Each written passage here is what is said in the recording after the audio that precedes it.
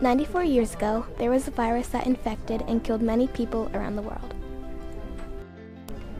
It started in Kansas and quickly spread. This virus is known as the flu.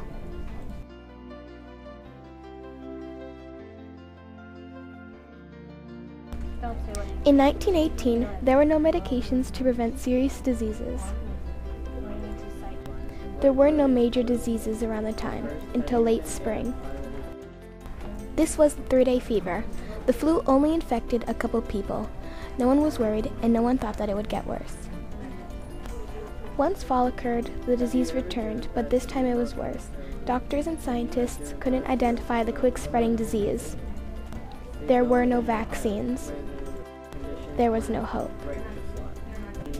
Their lungs would fill with fluid, making them suffocate and die.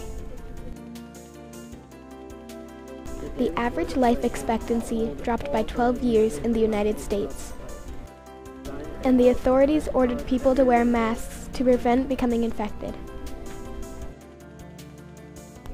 Approximately 20 to 40% of the world's population became infected. The terrible event finally ended in 1919. In World War I, 16 million people were killed. In 1 year, 500 million people were infected, and 50 million people died because of the flu.